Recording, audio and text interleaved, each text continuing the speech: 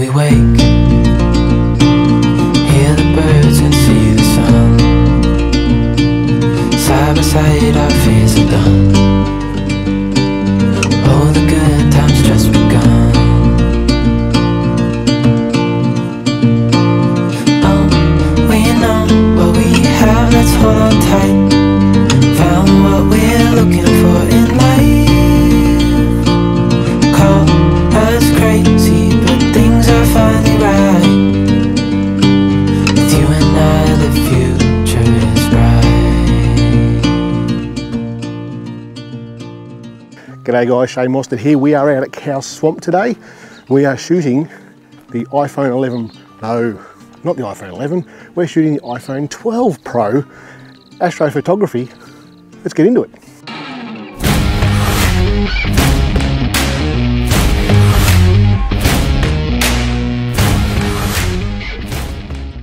If you're new here, check out the description. Everything that we're talking about tonight is going to be listed down there. Also, if you're new, make sure you subscribe. Hit the subscribe button, hit the bell so you see the 2 videos that I put out each and every week, all about small sensor photography.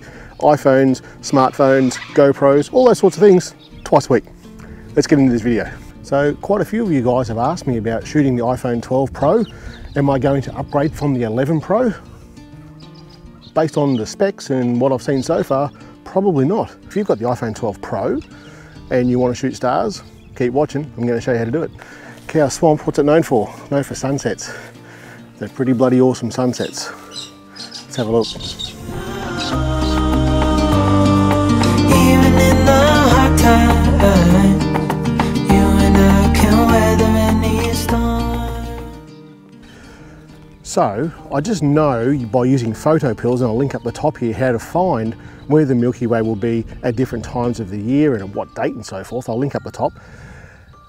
But I just know that it's going to be out here horizontal above those dead trees out there.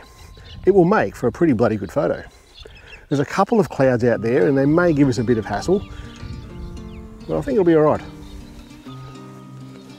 One of the best things that I enjoy about taking photos of the stars with the phone is it's just so damn easy. All you really need to do is work out where the Milky Way is going to be, and we've just covered that. The mechanics of actually how you do this process on your phone, it really is quite simple. First of all, you go into your camera app. If it's dark enough, it's going to do this for you automatically. The little icon will appear up the top left-hand corner, that yellow icon, that's your night mode. Touch on that. If it's dark enough, it's going to give you the full duration that this phone is capable of. And they are, if it's handheld, so if you're shooting this handheld, it's going to give you a maximum of 10 seconds. If you're shooting it on a tripod, we'll talk about that in a second, if you're shooting on a tripod, you're going to get 30 seconds, and that makes a big difference. Now you can get some great photos from the iPhone 12 Pro, just handheld. You get some great photos just that way. But with astrophotography, when you're shooting stars, light really matters. And the way light comes onto that sensor, there's 3 ways it comes on. One is with the aperture, and on a phone, we can't do anything about that at all. It's a mechanical thing. You can do it digitally later with things like portrait mode and stuff like that, but to let light into the actual sensor, it's fixed. On the phones, it's fixed. The second thing is ISO, and the way that the iPhone works in night mode, it does the ISO for you anyway. So you don't even need to worry about that. So that's 2 things we don't even need to worry about. The third thing with proper astrophotography with regular cameras is the shutter speed. And if you're doing it handheld, you've got 10 seconds, as I say, 30 seconds on a tripod. So you think about the longer this is open for, the more light can come into the sensor. So the longer the duration, the better it's going to be. So when you think about that, every chance I get to take photos of the stars, I've always got a tripod with me. That extra 20 seconds makes the world of difference. You can get some good photos handheld, like I say, but you'll get better ones on a tripod. What tripod does it need to be? It can be really anything. Tripods are designed to carry weight. So the way that tripods are generally rated is all about weight. And these things, they don't weigh much at all. So any tripod will be fine. I'll tell you what, down the bottom in the description of this video, you'll see all the gear that I use. This one here is a Manfrotto tripod. It's got a Ulanzi phone holder on it and a ball head as well. And it makes for a really good tripod for doing this sort of photography. So we're going to do this handheld first. We'll go into the camera. It's dark enough now touch the yellow button, and down the bottom there you see it gives us the wheel, the little slider there, and you push it all the way to the left hand side and it'll give you the maximum shutter that you can have. Right now I've got 10 seconds. If I hit the shutter button now, there's two little crosses appear, and what you're trying to do is keep them lined up. And the more they're lined up throughout the whole photo, the better the photo will be. All right, so that's 10 seconds and the photo's, well, it's okay. It's a reasonably good sunset photo if you like. So let's put it on a tripod now. The sun is still a little bit on the horizon there. You probably can't see it there. It'll probably turn up in the photo here though, but the stars are out, so we'll certainly get some stars. There's a little bit of cloud there as well. But look, we'll go for 30 seconds now. So we'll go into night mode, we'll hit the focus and lock that first. And we'll hit the shutter button. For some reason, we're only getting 29 seconds. And I'll be honest, I've tried that a few times now with this camera, and I'm only getting 29 seconds. I don't know if that's an iPhone 12 thing, but on the iPhone 11, I was getting full 30. To be honest, it's probably not going to matter that much. Interesting observation here is that when I upgraded my iPhone 11 Pro to iOS 14, those little crosses were coming up on the tripod as well. Doesn't do it on the 12. Oh wow, that looks pretty good. Yeah, that's a pretty good photo. Have a look at this. You can see the stars there really well. You can see the Milky Way just perfectly. I'm going to say that it's probably the best iPhone that I've shot Milky Way photos with. I think it's better than the iPhone 11.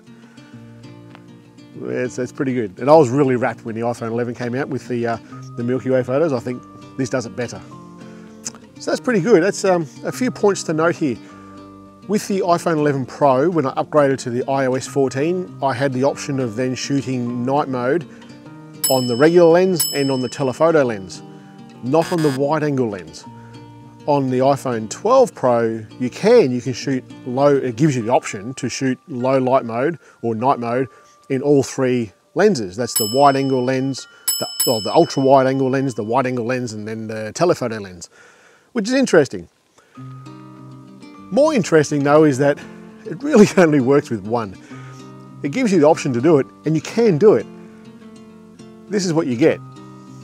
This is the wide angle lens, and this is the telephoto lens. Both in 30 seconds or 29 seconds, that's what it would let me do. But I think you'll agree they're not really worth doing. The main lens though, it does it better than the 11. I think it does it better than the 11. It's pretty bloody good. All right, let's have a look at an edit on this now. What we're going to do is use one of the QR codes, the free QR codes that I've got on the website. Just scan that code. Straight away that looks a lot better. So we're going to use this. I think though, it maybe looks a little bit too cold. We're going to warm this up a little bit because it still is a sunset sort of photo you can see on the bottom of the photo.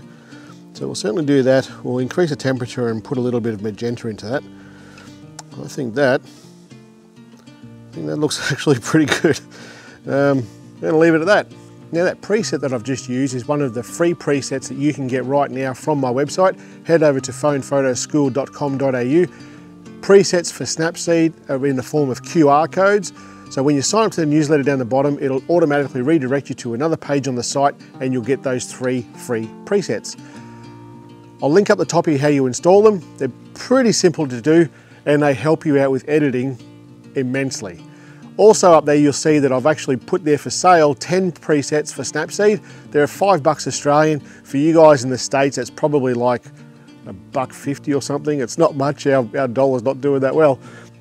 But it helps me do things for you guys on this channel. I appreciate any support that you guys can give me, I really do.